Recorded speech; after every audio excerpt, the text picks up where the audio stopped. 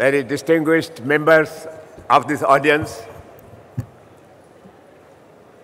my beloved students,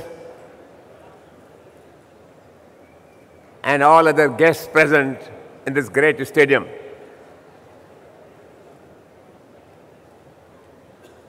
This is the 90-year-old man who was introduced to you by our friend from Andhra Pradesh this morning.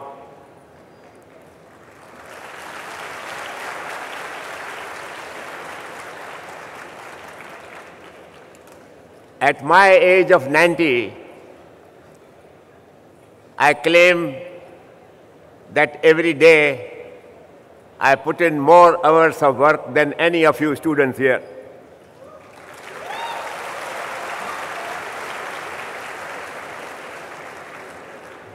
Not only that, I do some things which I did at the age of 19.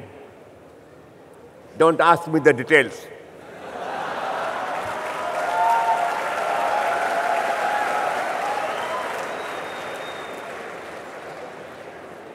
People have often asked me, what is the secret? I want to share that reply with you because I hope you will remember it when you come of my age and use the same prescription. Have you heard of the great King Solomon in ancient history? Solomon, my boys, has left a prescription for eternal youth. When I mentioned it to once upon a time my Prime Minister, he looked at me and I looked at him. I said, Mr. Prime Minister, you don't have a very clean mind.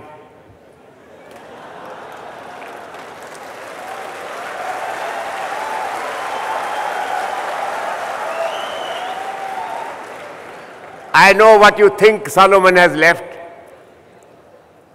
Solomon has not left a drug. Solomon has left a lesson. Oh, he said, but what lesson?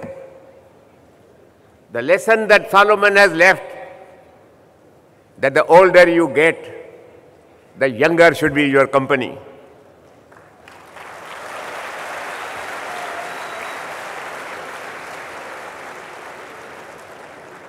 Again, my Prime Minister had a somewhat confused look. So I looked at him and again told him that I follow the teaching of Solomon religiously. That is why I go to the colleges and teach. That keeps me young. And my young friends, now that you have invited me to this Manthan ceremony, I must tell you that after I go back from here this afternoon, I will go back home at least 5 years younger, if not more.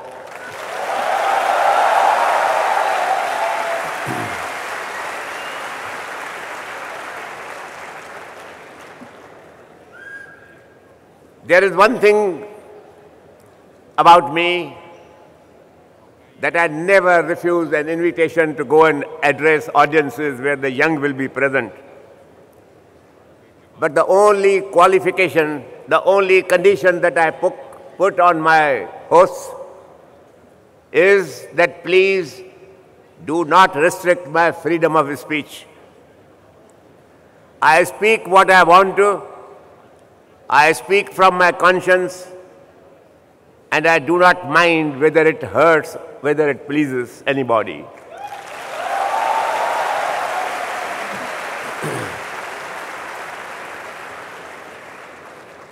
Let me first talk to you about something which happened during the freedom movement. Our freedom movement was also inspired by the very same subjects that you are discussing today in the year 2013. There was poverty, there was malnutrition, there were women's bondage, and all the ills that today ail India, they existed. But our political leaders at that time preached to us that it is the foreign colonial ruler who is responsible for all our ailments. And once he goes, the wealth of India shall remain in India, and India will be prosperous, and rivers of milk and honey will flow throughout the length and breadth of India.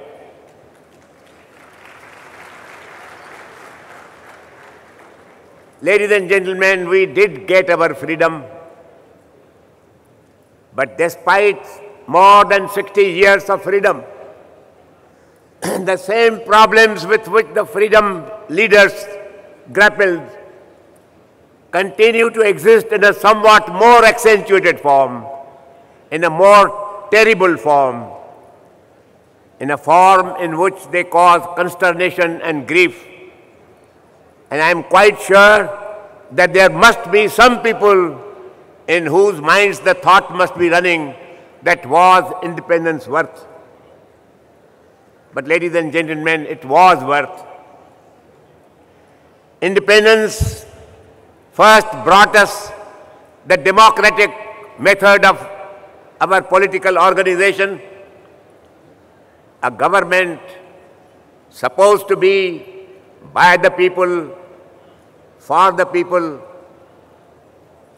by the people, and for the people. And what third? Right. You are clever. So, ladies and gentlemen, but this democracy that we have inherited is a priceless gift, for the maintenance of which you doubtless need some intellectual and moral equipment. First of all, democracy requires the highest amount of education. Democracy and the democratic business is like a flourishing business where the owner of the business is dummy and the manager that he employs is a clever man. It will last for a while, but ladies and gentlemen, inevitably a day will come when the manager will become the owner and the owner will turn into an insolvent.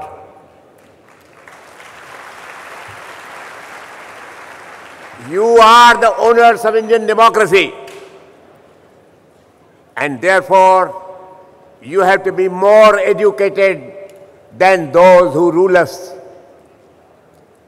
If that does not happen, and unfortunately it has not happened, democracy is in a bad shape today. Democracy without education is hypocrisy without limitation.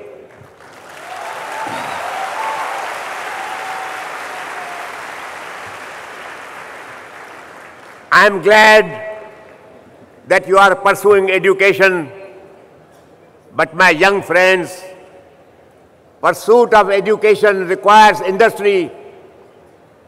Work apace, apace, apace, for honest labor wears a lovely face. When you are prepared to put in that amount of work which I today put in at the age of 90, you will perhaps be strengthening the pillars and the foundations of Indian democracy.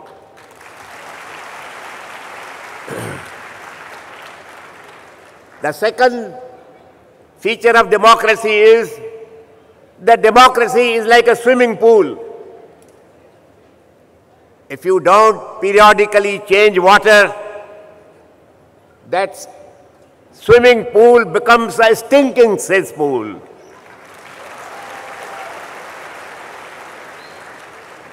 And I have come to tell you, without delivering a long lecture, that the democracy in this country has already turned into a stinking cesspool, and it is time that the youth now take care of it.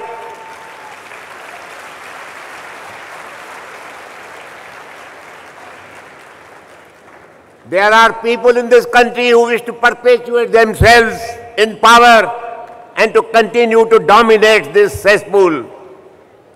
They will tell you that please tell us where do you have water which is purer. Don't listen to them. The stinking pool of today contains that kind of turbid water, that kind of stinking and poisonous water which cannot possibly be replicated anywhere else. Any water that you put in that now will be purer than the one that is filling that cesspool. And I want you young today to make a pledge here and now that you are going to clean up this cesspool and convert it into another swimming pool that we expected to happen at the end.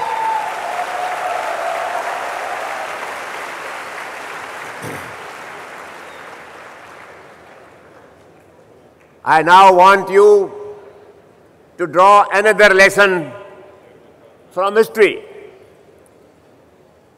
Our great leaders assured us that when the colonial thief disappears, our wealth will remain in our pockets and we shall be rich.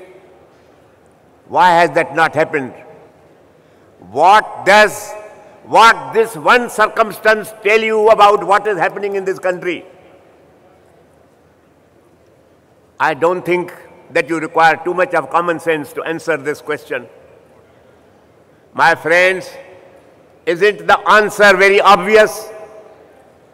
That when the colonial thief is gone, there is a more powerful domestic thief who continues to do what the colonial power used to do.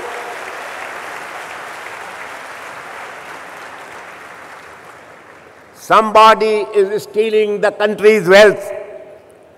The wealth which was taken from your parents, maybe your grandparents, but the wealth which in reality by the law of succession belongs to you, all of you who are present here. You are the owners of that stolen wealth. And my friends, at the age of 90, I do often feel that I am sitting in the departure lounge of an airport, waiting for the flight to be called. But that flight has been delayed.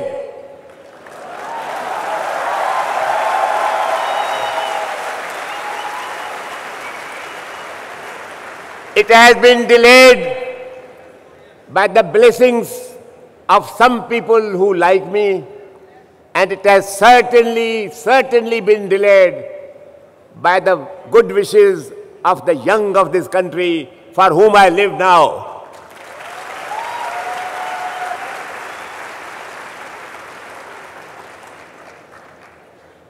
I will talk to you about the subject which you have, after great deliberation, picked up for this Manthan meeting, namely money and the muscle power, and how to reduce the effect and influence and the morbid and dirty influence of money and manpower in the running of the democratic apparatus in this country.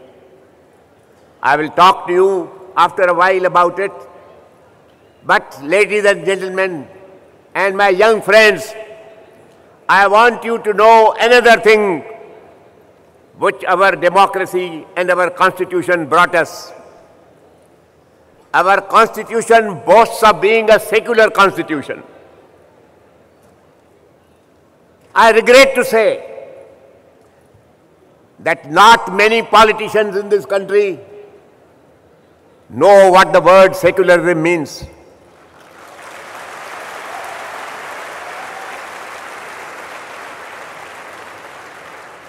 Secularism has today become a word of abuse. I am secular, but my opponent is communal. That is the refrain and the use of secularism. And I regret to say that unless the young in this country understand what India's secularism means,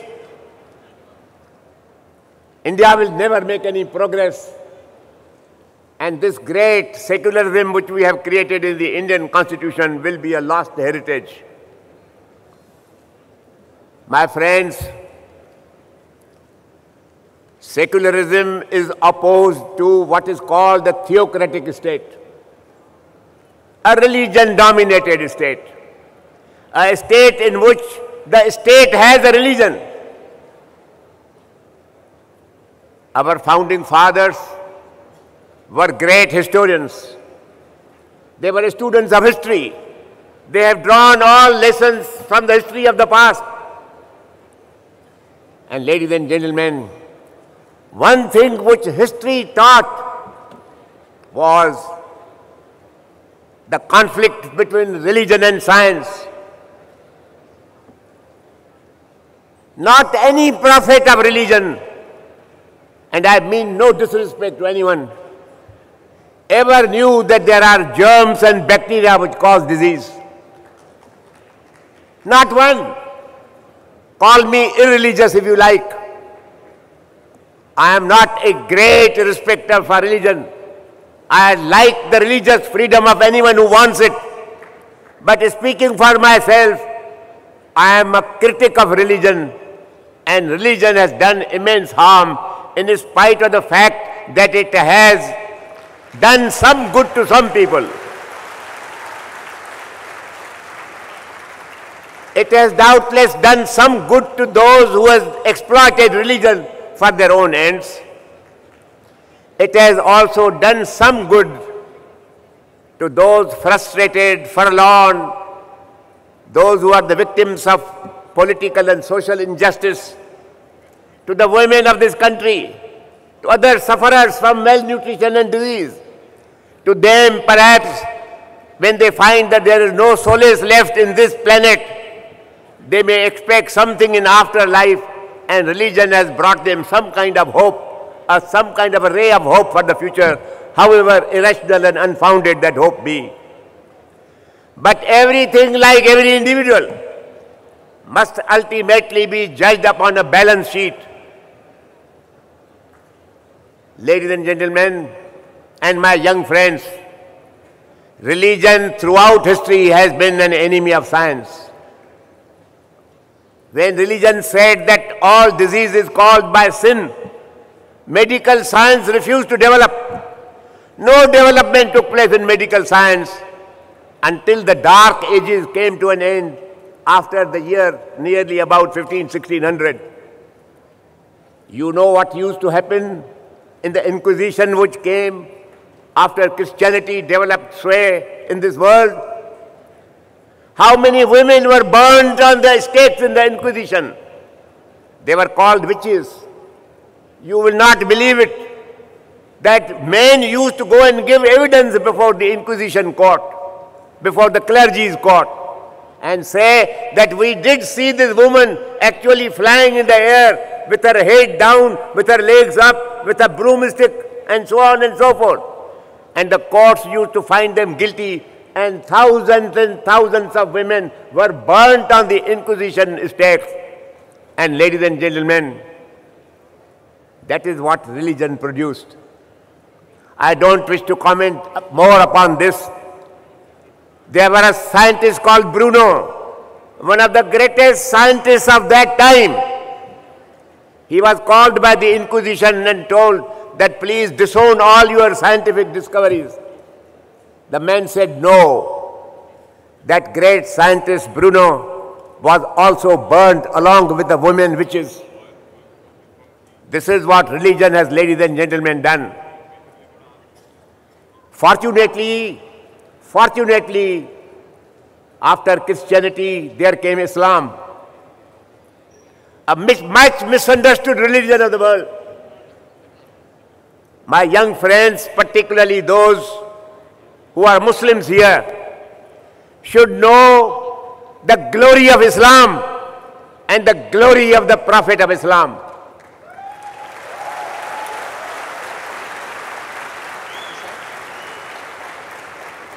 It is that one Prophet who told his followers that when you walk in search of knowledge, You are walking in the path of God.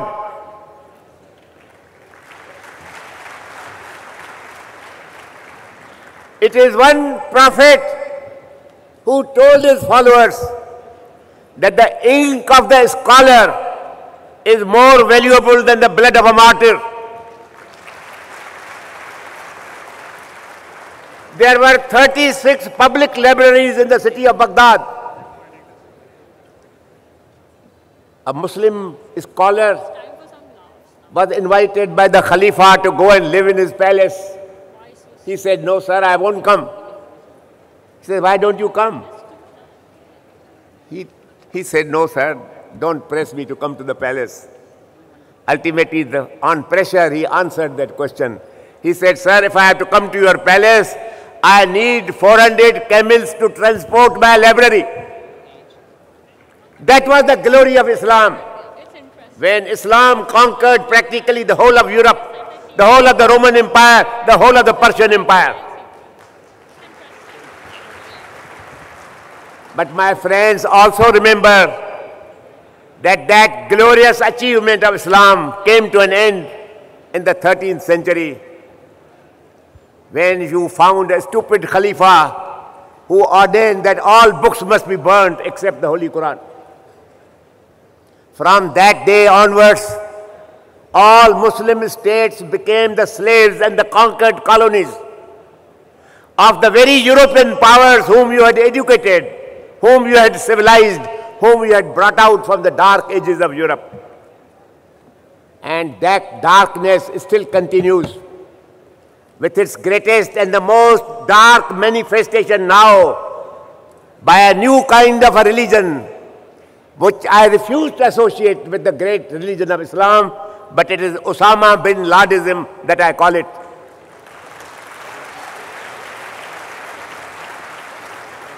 And today, ladies and gentlemen, those who are in power, out of their desire for vote banks, will not even criticize this Obamaism, this bin Ladenism that I call it, which is the recall of the dark ages of Europe again.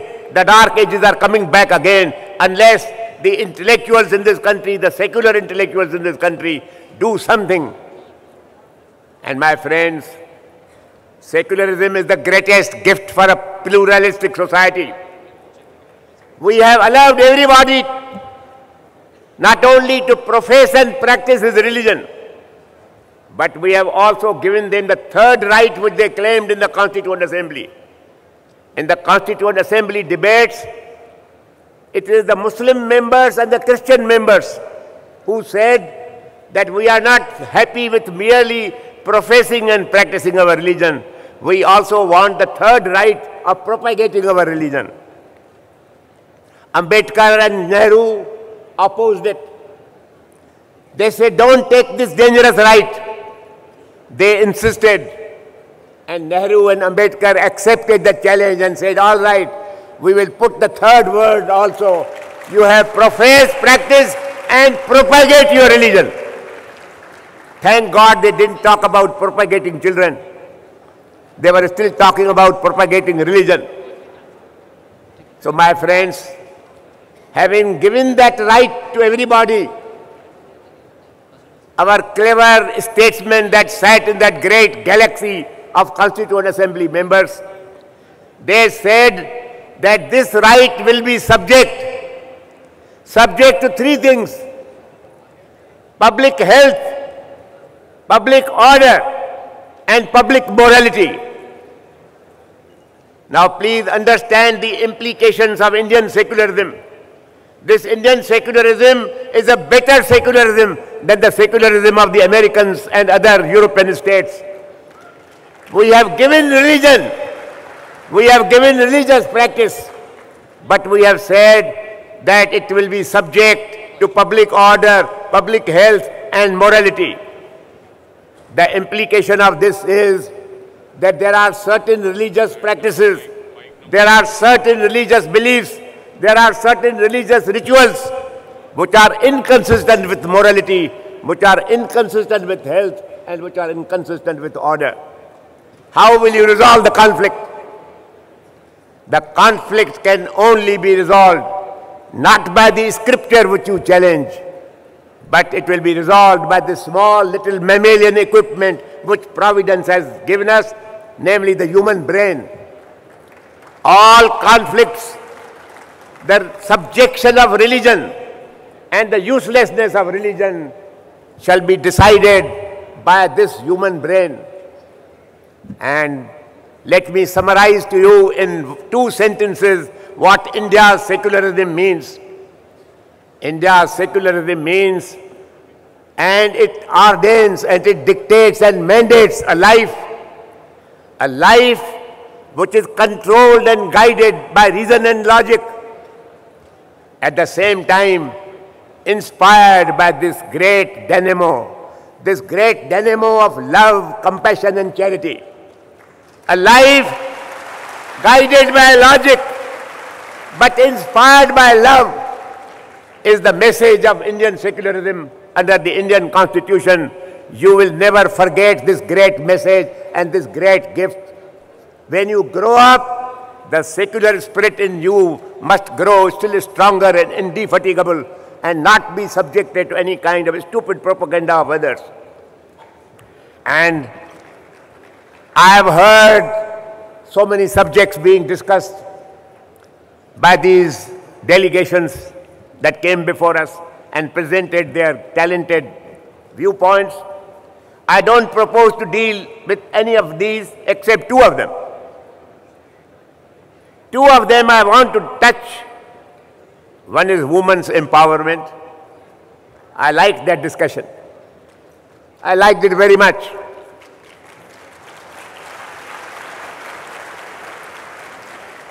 But I am afraid that women are not being educated properly about the superiority of their gender.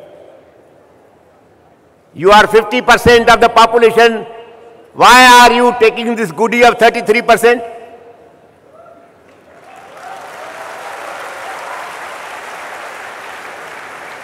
It is again a part of the male deception which has brought poor women to this condition in this country.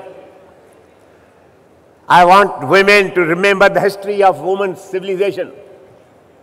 Man was a hunter. He was a nomadic tribe.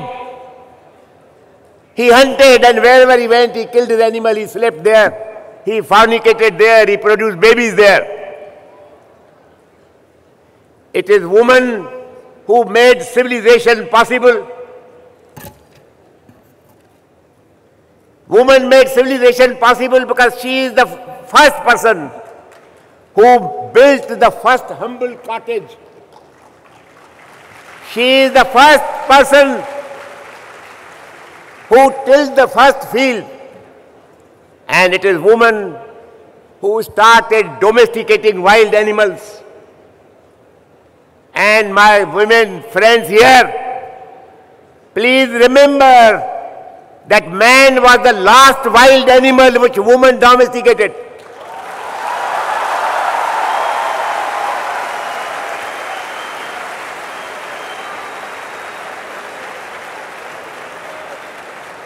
That wild animal has managed again to put you in a state of subjection. Why and how? In the Hindu pantheon of the past, there were no male gods, there were only 12 goddesses. But when society grew up into a male-dominated society, each goddess got married.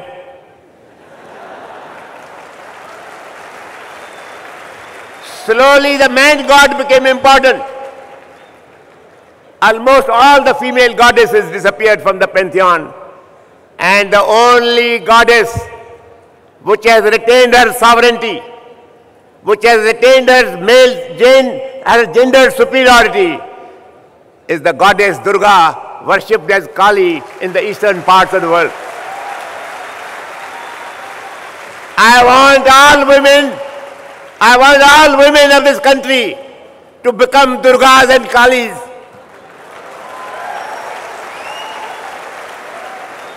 and you will see the end of male domination. Then there was a debate, a presentation on malnutrition. All that you said about malnutrition in this country is again the result of poverty. But please do not be misguided. Do not be misguided by these election stunts called the Food Security Act.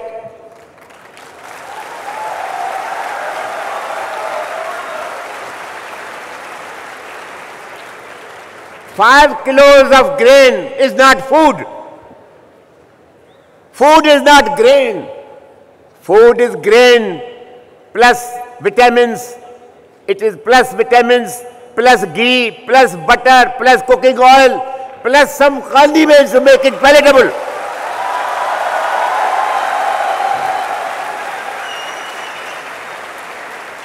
Every healthy male requires at least 2,000 calories per day.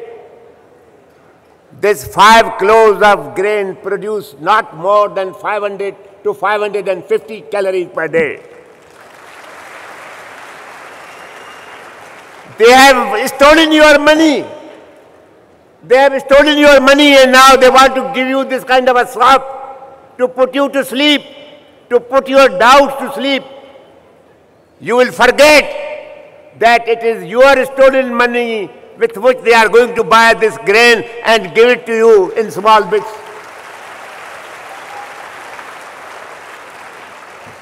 That, ladies and gentlemen, takes me to this topic which you have selected with great wisdom. Money and muscle power. Yes, money and muscle power go together.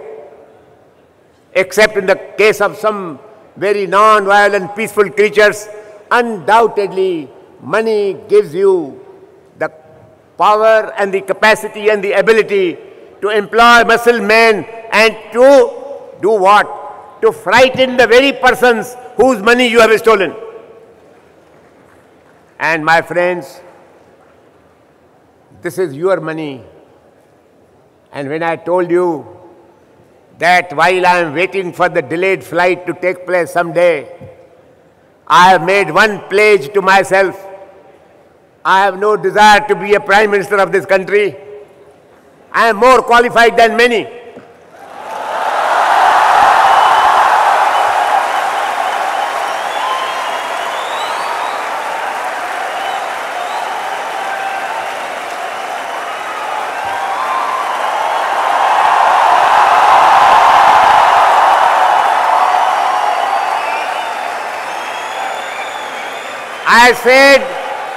I said I am more qualified than many, but except one.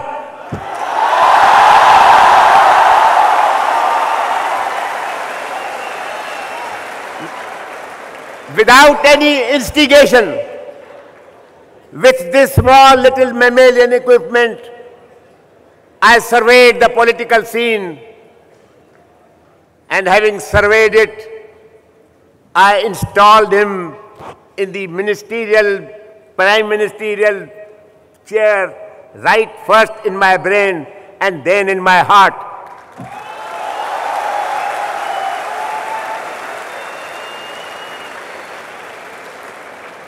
But I may have given up all political ambitions of any kind, but I have one ambition left, that I shall retrieve the $1,500 billion of stolen money which have been stolen from this country.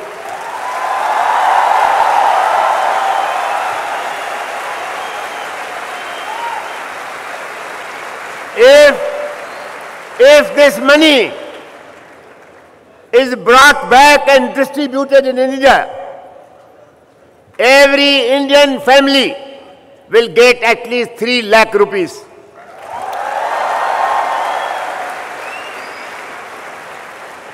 My friends, this stinking swimming pool of a government or a cesspool of a government have done nothing to get this money. Now, this money, everybody knows. Now there is international documentation that this money is lying in foreign banks, particularly the Swiss banks. But my friends, if it was Ram Jethmalani's money, if it was my friend Arun Jaitley's money, by now we both would have been arrested.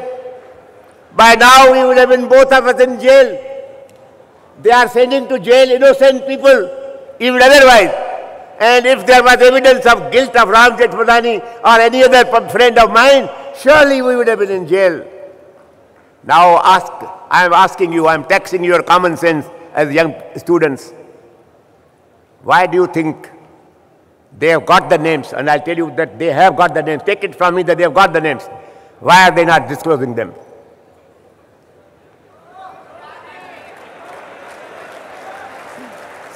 It's quite obvious. It's quite obvious that the monies are in the accounts of those very people who are ruling us.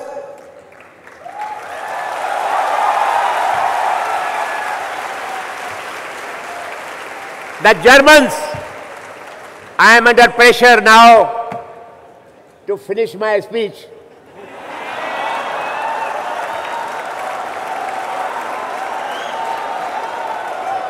I will doubtless oblige.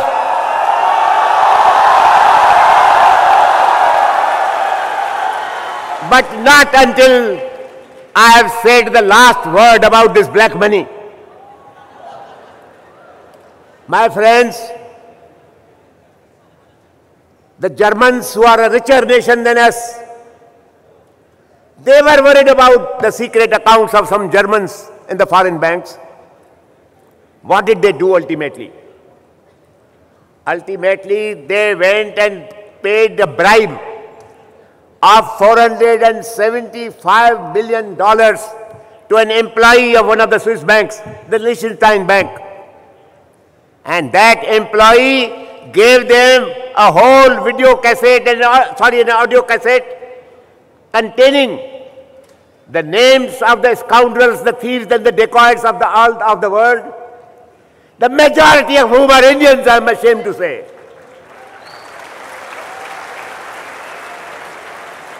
The German government made an announcement that we are prepared to give the names to any government which wants these names without condition, without cost.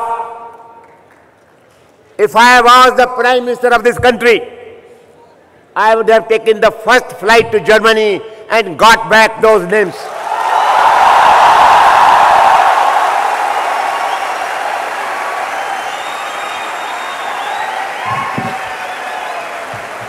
Why is it not done?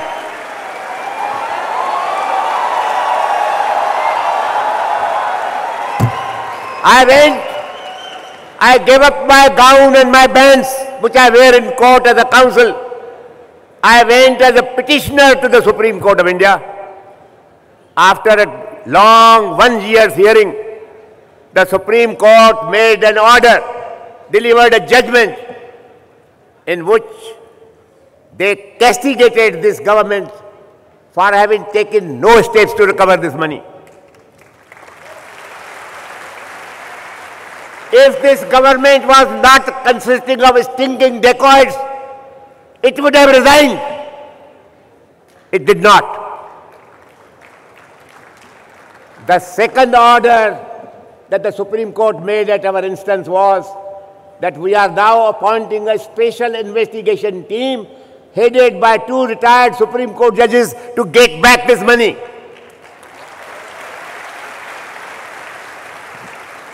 That order has not yet been complied with. And I am now going to move the Supreme Court of India for sending to jail these contemptuous dacoits who refuse to follow even the Supreme Court's orders.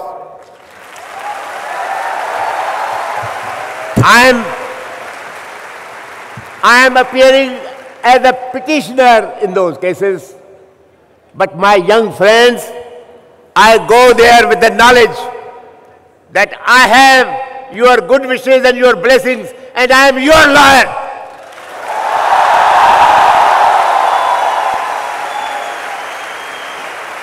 If I do not succeed, you will have failed.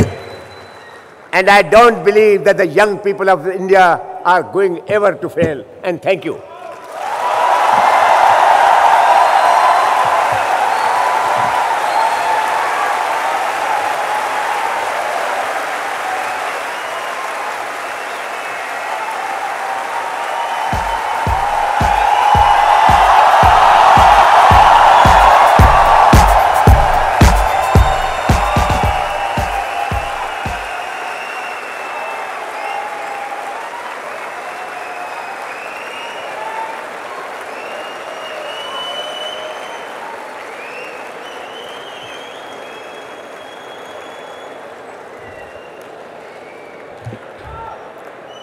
Mr. Jethmalaniji, you keep saying you're 90 years old, but I don't think we've ever seen a 90-year-old with so much energy, so much enthusiasm, and such a spring in his step. Ladies and gentlemen, a big round of applause for the most powerful, incredible, an amazing 90-year-old orator we've ever seen. Thank you, sir.